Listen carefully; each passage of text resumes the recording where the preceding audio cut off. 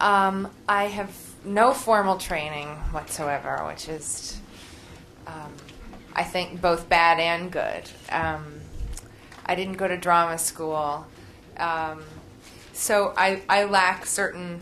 I have to sort of catch up on all of that. When I do a period film, I have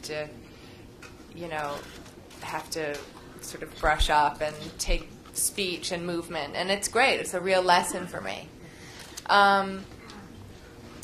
But I sort of got into it by starting in theater, regional theater, and I did theater at my summer camp. I just loved it, and then I did free theater and in a field, and just kind of slowly did it like that until somebody saw me and sent me on an audition, and then I got an agent, and so I did it quite separate of my parents, which was important to me, to not be nepotistic about it, if that's a word. So just slowly and kind of, then doing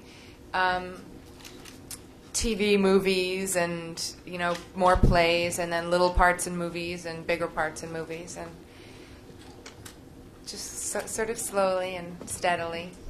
Additional question. Just to follow up, have you ever acted with your mother either on stage or in TV or on film? Yes, we did a mini-series together, probably, 5 or 6 years ago, called Cruel Doubt. It was, one of those NBC mini-series.